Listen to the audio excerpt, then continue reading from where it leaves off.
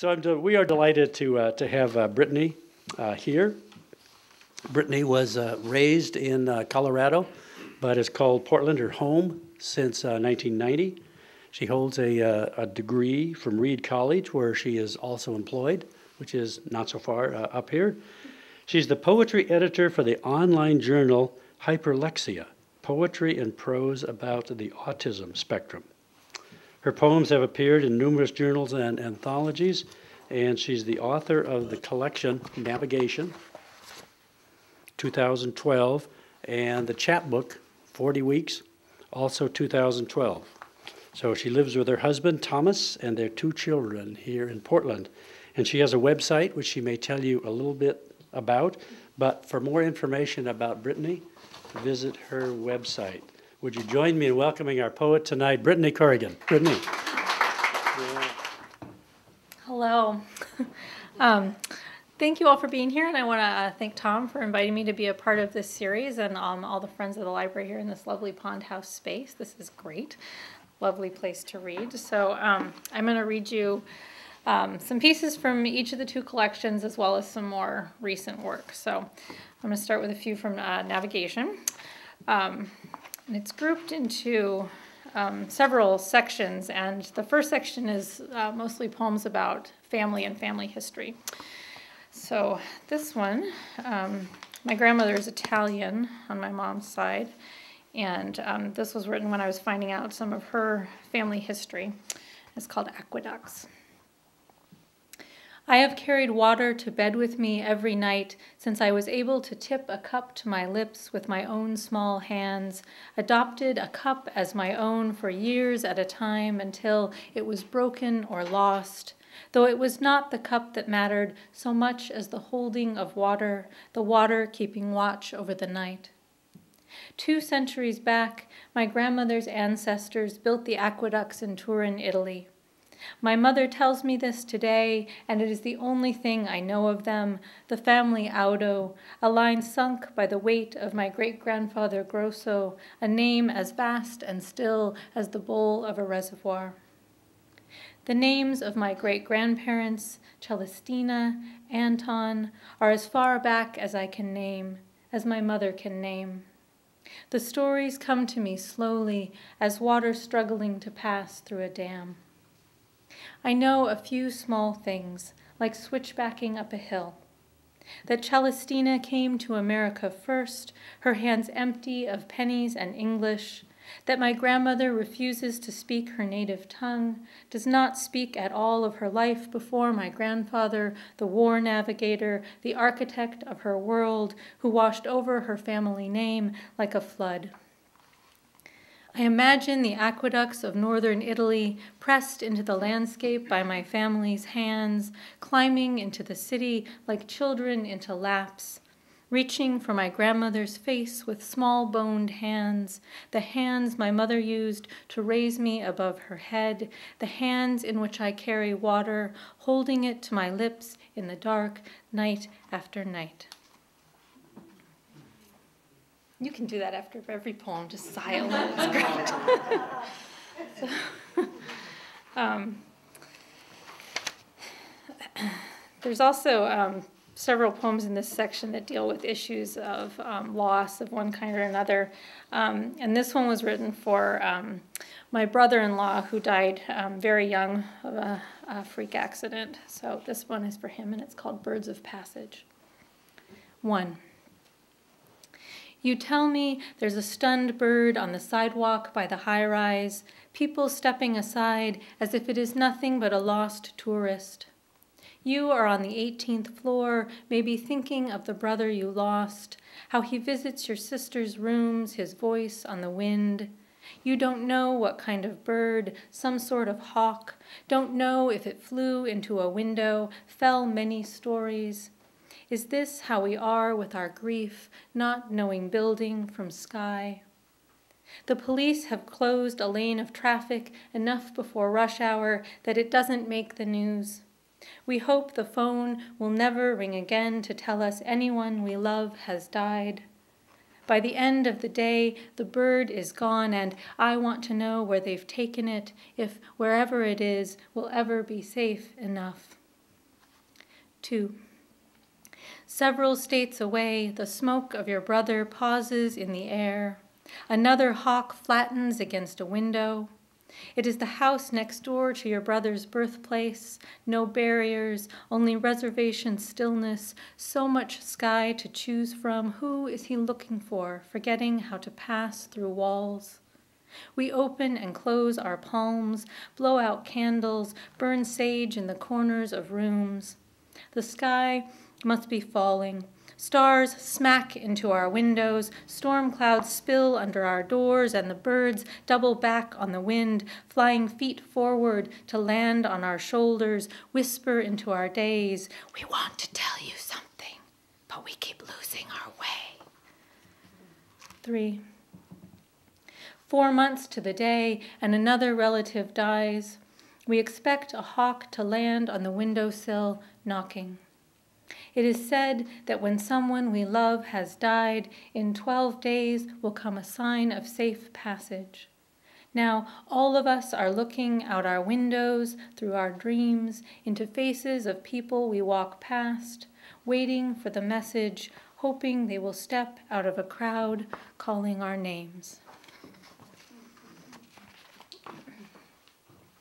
So I got a little surprise this evening. My dad and my stepmom are here from Colorado, and they weren't supposed to be here till tomorrow. I know, so I'm glad I'm reading this one tonight. So this is one of there's the second section of the book is mostly poems about place, and a lot of them take place in Colorado where I was raised. I love the rain. I actually still love it after living out here for a while, but less so since I had children than I did before I had children. But because they're always cooped up. But Denver's rain is really, really different. It's the big thunderstorms that happen in the summer are something I actually really miss. So this one is called Denver's Rain. The gutter in front of our house on Glencoe Street had a section wide and deep as the bowl of a pelvis, rimmed with asphalt that softened with the heat, fingered into the cracks of the concrete, steamed and hissed when the rains began. Late summer afternoons in Denver meant thunderstorms, the sky opening up and the full gong of the storm resounding in my 5-year-old body. Severe thunderstorm watch. It was still safe to be playing outside with my sister, the hose spreading sheets of water down the driveway and into the big gutter. My mother was still snapping beans on the front porch, silver mixing bowls at her browned bare feet. We could hear the wind leaning into the crabapple tree in the backyard with its moist breath of thunder, the tree rocking in and out of the dark sky and dropping its red fruit. Severe thunderstorm warning. We had to pull everything in, shut off the hose as the sky, cracking, let the first drops fall. We gathered up our cats as our mother collected her beans and moved us into the house. The small TV brightened before us, and we watched the weathermen on Storm Center 4 point out tornadoes, fascinated, secretly hoping one would head for our house. My mother tried to keep us away from the windows, but we wanted to watch the lightning, count the storm's movement toward us in the seconds between the split and the sky rolling itself whole again. Wanted to watch the big gutter fill until it spilled onto the sidewalk, the water rushing around the block like our dog when he got loose, hail the size of ping-pong balls casting the lawn into winter. And we sat in the dark of the house, the crabapple tree losing leaves a season too soon, thinking of the possibilities of mud and bluing skies, the gutter now indistinguishable from the body of the storm. There's seats up here if you want to come up. There's 2 of them. Come. A good view. All right. Now's your chance in between poems. All right. So I spent a very brief period of time living in Eugene when my husband was in law school down there. So this is my Eugene poem, which also has Colorado visiting it. So it's called Nests. Little prose poem. There's a few of those sprinkled in here. So I am 1 week into living in this new city set among Oregon's hills and the quiet darkness of woods. Deer have visited us. I am hearing crickets again. The stars here seem close and numerous enough to run my hands through. In Colorado, my mother's husband has cleaned out the garage and discovered a box I hid there as a girl, pigtailed tomboy keeping to myself. He sends it to me. It arrives today, and I pull open the flaps of the box, marked in my childish hand, nature's artifacts. Handle with care. Do not throw away. It is a quiet morning, and I'm taken back to skinned knees and hole-worn keds as I lift birds' nests, petrified wood, river rocks and pine cones, pussy willows, a cocoon, the half-decayed remains of snakes. I line them up across the kitchen counter and remember trips to the mountains, the color of aspen in autumn. Here, my cat brings a garter snake into the house, and I see my ringless girl hands as I pick it up, pinching it behind the head to take it back outside. Last night, an animal fell into our chimney, scattered soot as it tried to scale the walls to escape. This morning, all is still, and I think of settling into this city where I know no one, shifting birds' nests in my hands, feathers, grass, mud, all woven into a bowl, a home that I found and kept and now has returned to me. All right. So the third section is all poems having to do with motherhood and having children. Before I had children of my own, my sister went first. She's younger than me, but she went first in everything. And I fell in love with my nephew. So this was written, he's now 15 and a half. And this was written when he was just a few months old. So this is called Everything. Bah, bah, bah means everything. The dog scratching at the door for dinner, and you small, your sight grows longer, longer with each day. Your fingers learn to hold onto everything. Everything has a taste. The dog scratching at the door for dinner, you want to be there when he is fed. Feel his fur in your fingers. Learn to hold onto everything. When the woman who carries you steps out to feed the dog scratching at the door for dinner, you say, bah, bah, bah. Mean everything, want to be outside with the dog, with the red hair of the woman, with the dog eating his dinner. Everything has a taste, you say, bah, bah, bah. 3 teeth coming in, your teeth come in more with each day. Your fingers learn to hold onto everything. You say, bah, bah, bah. And mean the dog, mean where you want to be, outside the door. The woman with the red hair who carries you holds everything.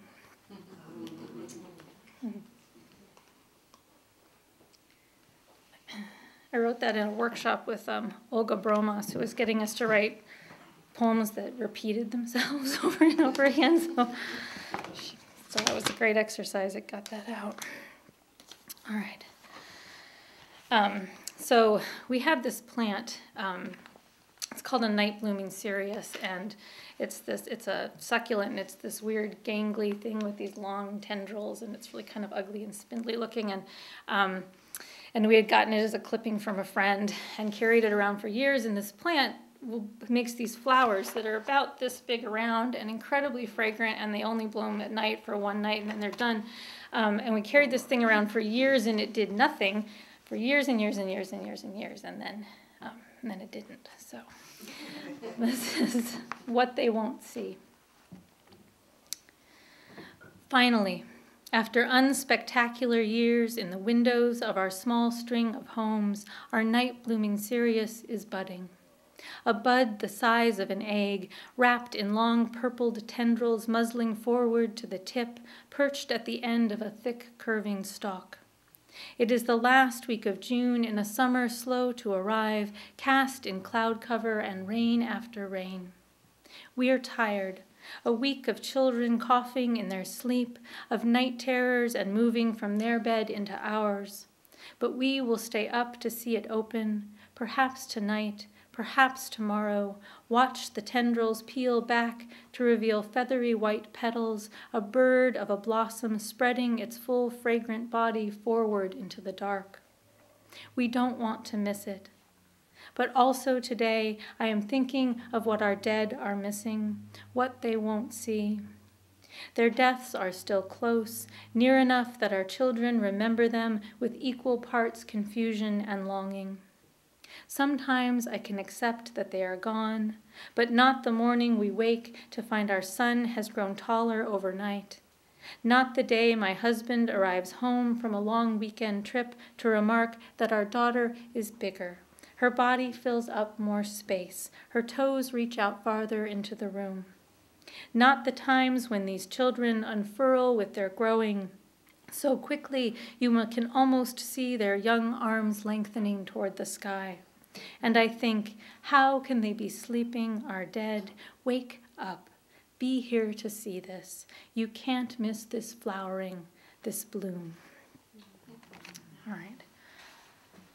So I'm going to read you some new stuff and then save 40 weeks for last. So.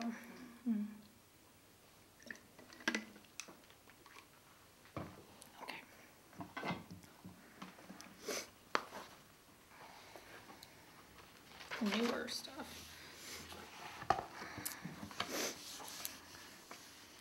This one's actually the newest. My sister is a redhead, like a real carrot top redhead, which my father used to be in his younger days. So I look like my mother, my sister looks like my father, and my mother taught genetics for a period of time and used to show a picture of my sister and I to our class and not tell them for a while that we were related, and then talk about genetics. So this is called Unexpressed. My daughter's hair could have been red, but it wasn't. Brown like mine, not like my sister's, which is red, orange really, not like fire, but like the ripening of pumpkins in an autumn field when the sun sets them aflame, that photographer's light.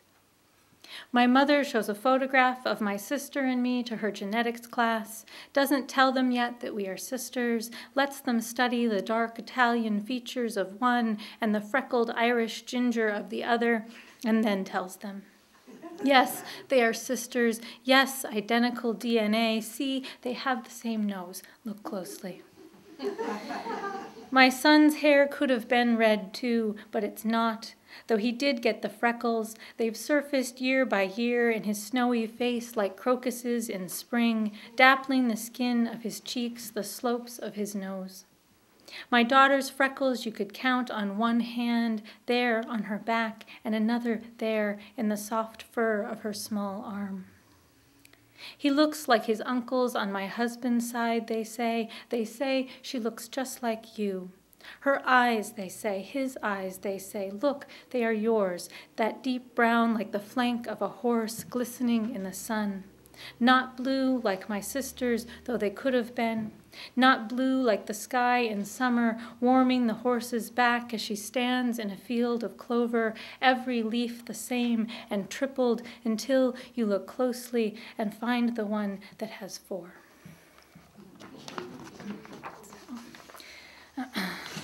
My daughter's 6, and when she first started losing her teeth, we started talking about the tooth fairy, and her version of the tooth fairy is different than mine, so this was inspired by that. Falling teeth. My daughter, 5, seesaws her first loose tooth, small, slick finger hooking, tongue pressing at the new, larger tooth blooming behind. Excitement lifts from her face like spores into wind, alights on everyone she tells her secret to. We lean together, imagine what the tooth fairy must do with all the teeth. Her fairy, surely pink-gowned, awash with glitter, bedecked with wand and bells, shapes jewelry and studs her combs, collects teeth in rows of dainty boxes, decoupaged with flowers, padded in velveteen. My fairy is more twigs in her hair fey, barefoot, dark-skinned, shimmering limbs circled in vines. Winged and sounding like autumn in dappled sunlight, flourished with birds. She revels in the macabre, grinds teeth to powder to rub into her skin. Teeth dangle everywhere, a many-looped necklace quivers at her breast, clattering wind chimes entangle in her garden. Teeth nestle with tree roots and mousebone filigree to form the arcing mosaic around her door. My pixie-haired girl child wiggles and worries the tooth, first with constant attention, then gradually without notice. She draws elaborate castles with her left hand, one right finger working the tooth as it teeters and clings. After the mother-loss moment of disbelief that my daughter is old enough to lose a tooth, I go back to the horrific and raw. They come often, the dreams of falling teeth. Teeth crumble en masse or drop out in slow motion, one by one. Or I touch them and they peel from my gums, slip through my fingers, tumble down and away. Dreams of falling teeth, common, are always about fear, aging, uglification, survival, what we reach for, devoured. My daughter at the table, colors spreading out before her in wild, bright lines. I can hear the fairy's breath as she hovers nearby, stalking her next pebbled prize. Whether rose-satined or mossy-toed, it is all the same. She took mine, she'll take my daughter's, she'll take mine again. I smile to taunt her, pass my tongue over each firm stone, root in as she shifts her gaze. She jangles coins in her pocket, choosing what she'll leave behind. My daughter holds up her drawing, wobbly tooth flashing as she grins, and the sunlight from the window filters through. All right, so I hope nobody is snake squeamish. I love snakes. You can go like this for 3 minutes if you So I had a 4th grade teacher who was really into snakes, and she gave us all a real appreciation for them, and I think they're really misunderstood. And one of the highlights of my week is feeding our corn snake, because the neighborhood kids who are often over playing at our house on the weekends are running, who's ever running through will stop, and it's fascinating, and they want to watch the snake eat, and it's a great opportunity to educate them about how really cool this animal really is. So this is feeding the corn snake. I'll really do this for 2 minutes if you don't. She eats mice, the frozen kind that come individually wrapped in a box from the pet store, and we defrost one each week and warm it in water so that it feels almost alive. It has fur and a bitty tail and a little smear of blood around its mouth. My 5-year-old daughter, who loves all tiny living things, coos at its fuzzy closed eyes. "Hello, Mousie, you're a big Mousie, you're so cute," though she knows it is dead, and I'm startled at every feeding that she never thinks to cry. We have to trick the snake, her coral eyes alert in her bright, rippling, fire-patterned skin. We hold the mouse by the tail with tweezers, jiggle it in front of the snake until she grabs it by the face. And then we mock a struggle, making the mouse body thrash and pull, though its paws hang limp and cannot fight as the snake unlatches her jaw and pulses the whole head in. Then we just watch. It is incredible every time. As the mouse, which seems impossibly large for the snake's slender form, disappears bit by bit into her mouth, her whole body undulates with the effort, until all we can see is the tail dangling out, and then the tail is replaced by the snake's flicking tongue. My daughter, all circle of life in her matter-of-factness, now talks to the snake. "Hi, Ember. Aren't you pretty? Wasn't that delicious? You're a good snake." And the snake, named for her glowing colors, the glint in her eyes, regards us gently, curling in on herself, the bulge of mouse moving slowly to her center. "All right, Ember, you take a nap now. Mama, what is there to eat?"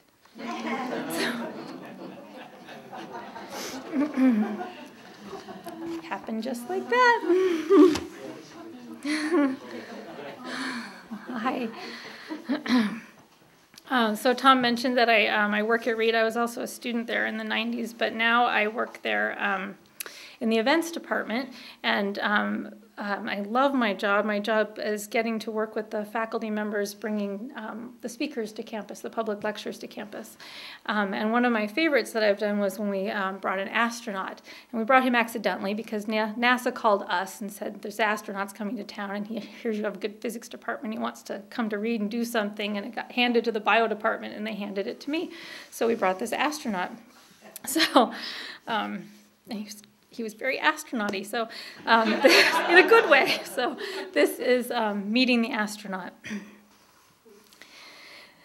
The International Space Station is only 200 miles above Earth, but the flight to reach it takes days. 2 orbits careening their various bulky bodies, sliding across each other until they align exactly, machine meeting machine almost improbably in the vastness of black, though below on Earth the audible breaths release from the mathematicians' mouths.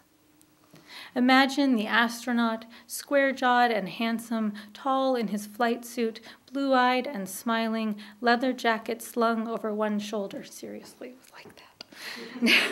Now try to imagine him weightless, anchored umbilically to the station's hulk, globe-headed and thick-gloved, negotiating each small valve and bolt made unfathomably difficult to turn or unturn.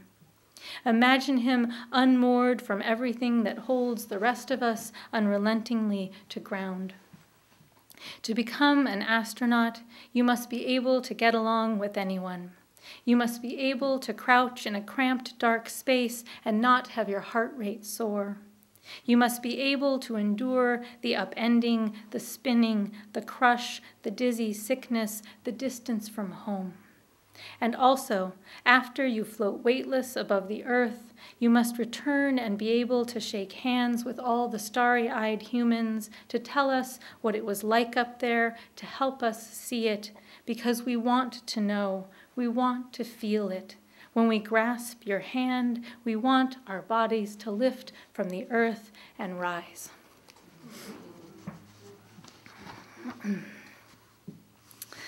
So, one of my side projects at Reed is that there's a colony of feral cats on campus, and they live right outside my office, and so I took it upon myself to capture them all one by one and spay and neuter them, and I'm rather attached to them, and I made a deal with the guy who does the restoration efforts in the canyon, our natural wildlife habitat on campus, that really if I took care of them, they were going to not kill the birds, and it was going to be okay. But of course they're cats, and they do kill birds once in a while. So, but the first time I saw one of my kitties get a bird was the week of the Boston Marathon bombings. And I say this every time I read this poem, but one of the things I like about poetry is that sometimes those little moments that happen in our lives allow us in poetry to talk about, or in anywhere, to talk about the larger things that we have trouble talking about otherwise. So this is Stellar's J, the week of the Boston Marathon bombings. The young cat whose life I saved carries a Stellar's J in his mouth, the blue form limp on either side of his jaws. He runs, tail bristled and tabby fur, a wild brown streak into the azaleas. The red of the azaleas, the blue of the bird, almost beautiful, until the jay's mate dies after them in a cacophony of grief and bravery and alarm. And now a ghost jay settles on my shoulder. I am in part responsible for this rending. Some woman births the murderer, the shooter, the bomber, the one who shatters lives like a shockwave pulsing from his center as he walks into this classroom, that theater, this crowd. Maybe someone tried to save him. Maybe someone tried to patch him up, fed him a good meal, raised him up into the world with her hands.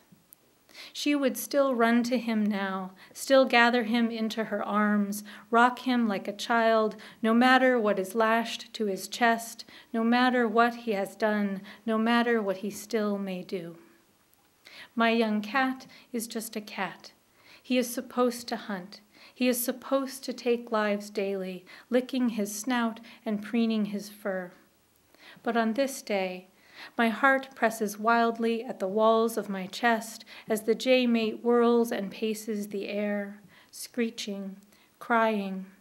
Somewhere below him in the azaleas, the she-bird is broken open by a creature I tended and released. Somewhere behind him in the trees, the little jays call from their nest, their blue mouths open, the blue sky falling all around them through the leaves.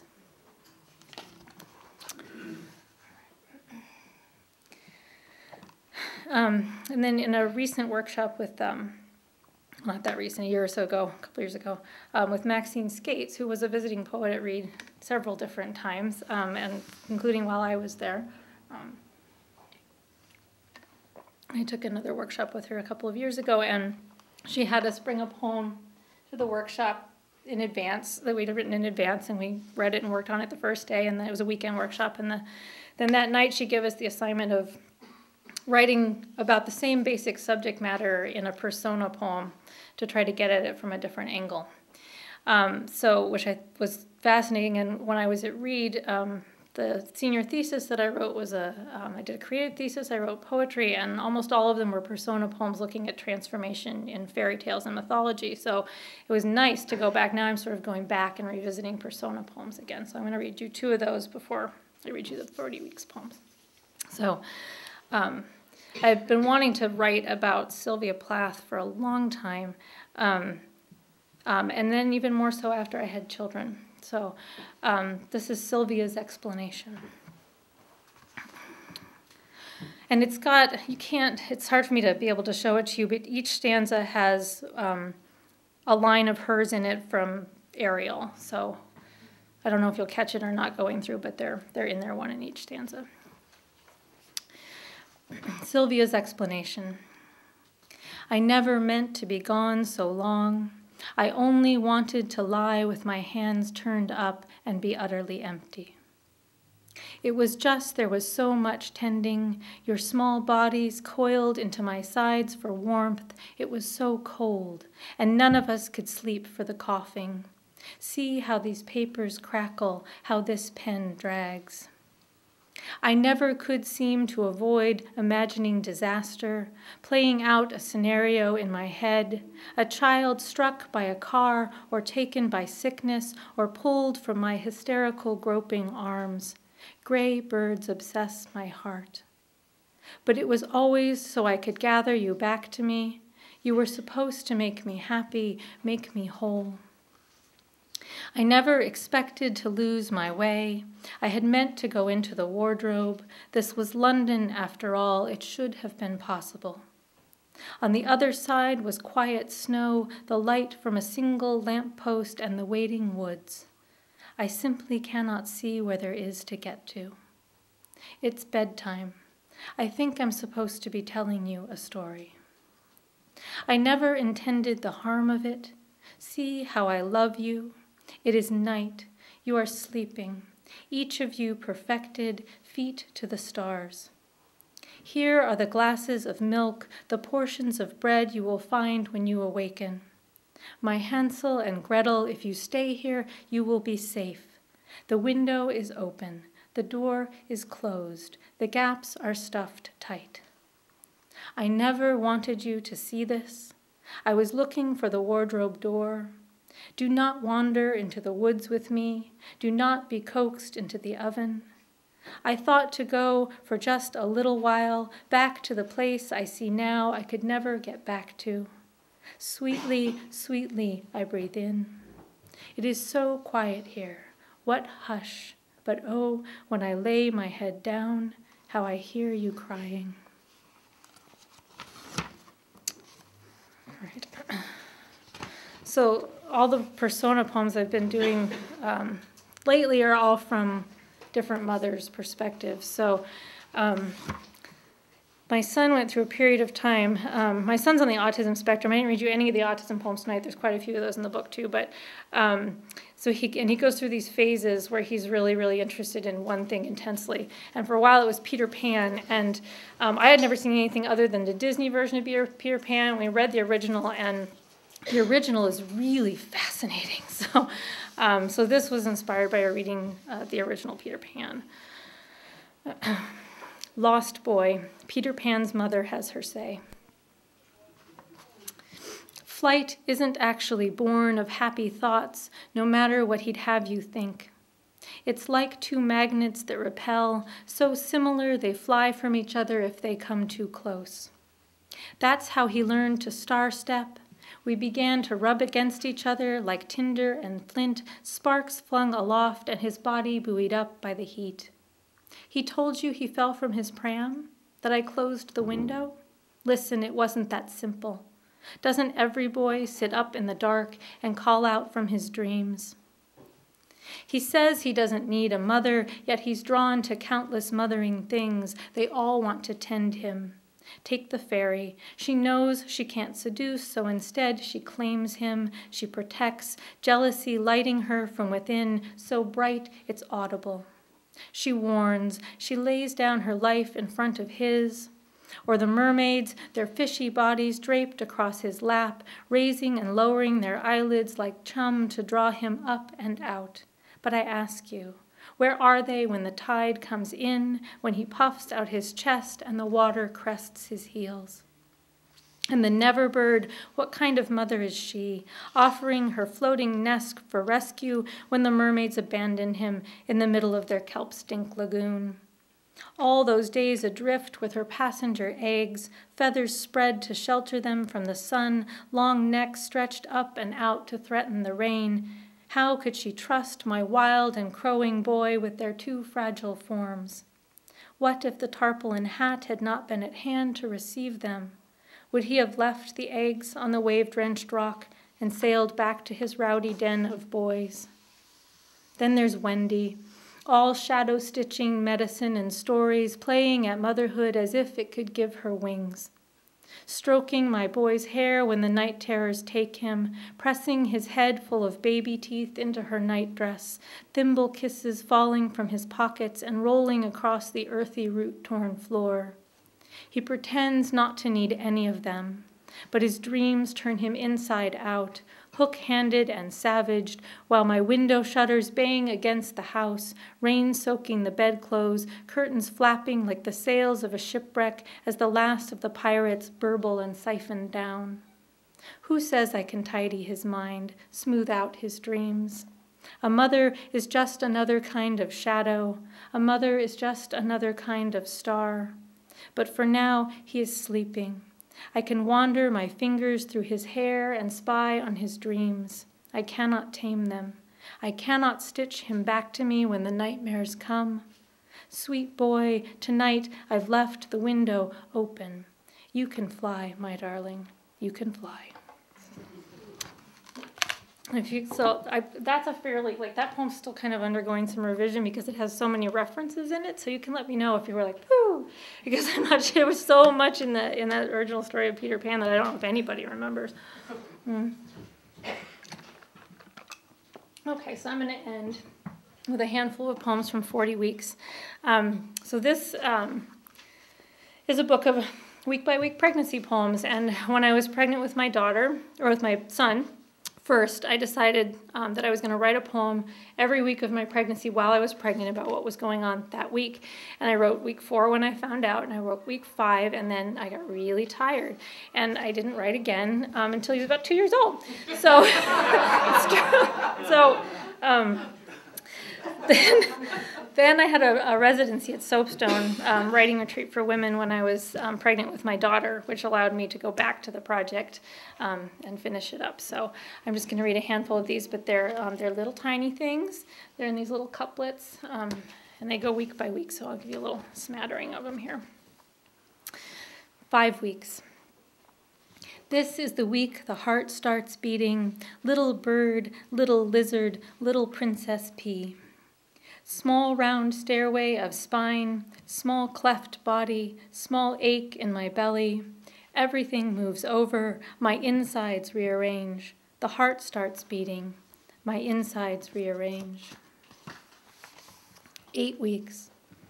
You are my little skeleton, your toes beginning to number, your sand assembling to bone. You have elbows. I hear your heartbeat for the first time, a quick swish swish of liquid into matter. You are bathing your new bones. I am bathing you between mine. 11 weeks. Your tiny form is half head, follicles forming on your soft scalp. You are growing fingernails and toenails, sprouting like a planted thing. Under your closed lids, your eyes begin to color deep and earthy or storm-kissed sky. My eyelids tremble in sleep. I dream an unfolding dream. 16 weeks. Waiting for the quickening, those little knocks and bumps, a new rendering of Morse code, our own body language. You're learning to control those opalescent limbs. Little dragonfly, my hummingbird, you hover at my center, looking for the place to wing beat your first hello. 18 weeks. Little frog, there are pads now on your fingers and toes, and on those fingertips whorls of skin map their lines. 10 little starry nights uniquely your own. You can suck your thumbs, taste these new autographs. I imagine the 1,000 roads your life may take. 23 weeks. Little nymph, your skin is like dragonfly wings. Everything below is visible, illuminated through your shimmering limbs. Your blood travels in quick rivers beside sapling bones. Your heart is a small red poppy fluttering in a field of rain. 25 weeks. Little cricket, now your bones are beginning to harden. You are less insect, less sea thing, less star. The rope ladder of your spine settles its swaying, ossifies into 33 rings. You change from comet dust to earth, body firming like a coral garden. You orbit my center, the beckoning flower, the bright anemone, the warming pull of my inner sun. 30 weeks. Little one, now you know the inside of my body better than I do. You have charted the flesh of my belly, explored every inch. You hear every bodily sound, know the dark of my organs, the light of my bones. You have tasted and touched what makes me whole. You know the rhythms of my heart. 36 weeks. We are becoming a wishing well, you and I. My body is made of carefully placed stones. My heart is open to flickering sky.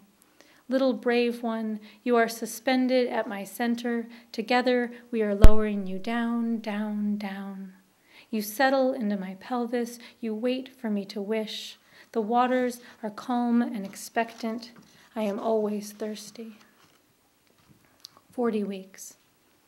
It is like I have always known what to do. Of course, this is how it feels. The pain, the heat, the profusion of fluids and fears, the breath, the body, the hands on my body, your heartbeat thrums, thrums, thrums.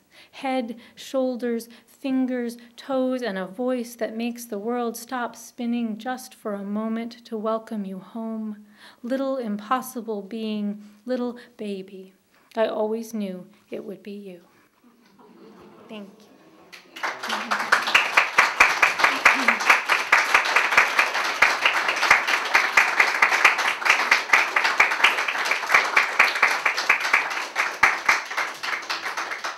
So we get to do questions if you have questions. So.